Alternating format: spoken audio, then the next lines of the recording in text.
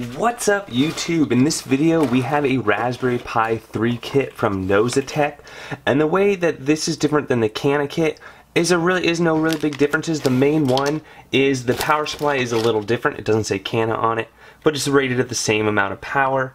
The case is almost identical. It looks almost 100% the same to me.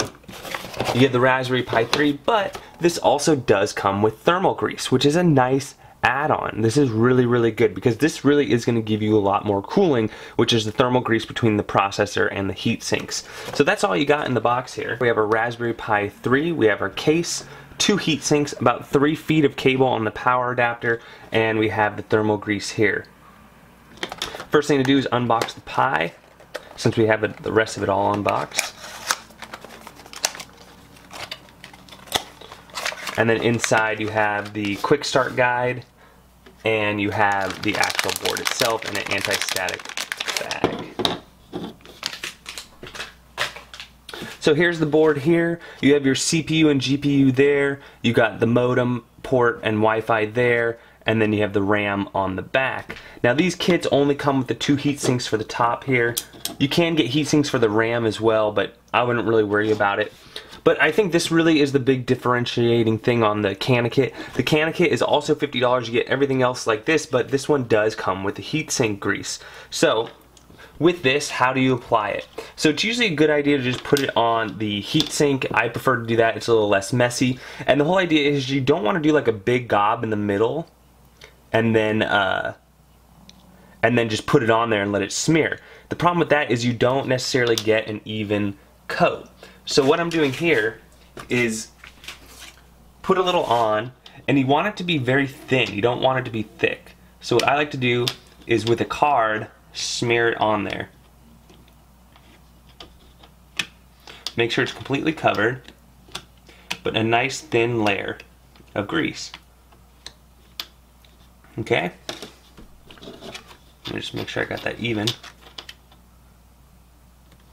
I'm going to go straight across. So you got that on there. You can go ahead and put that on. There we go. Smush it down. And then that'll dry up. I actually have enough residue here that I could probably don't need to really apply in the actual, I'm just going to apply a little more.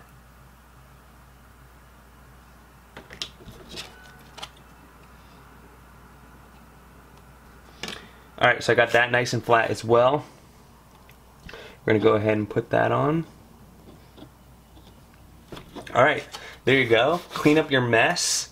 Go ahead and recap this, and now I can use it for another build.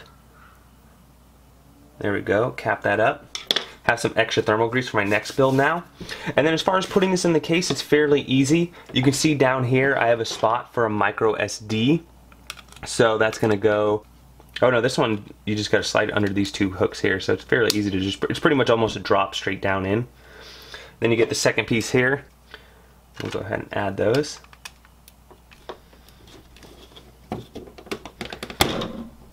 Snap that straight on. Make sure everything is smooth. Okay, now that that's all on, we can finish with the last cover. And there you go.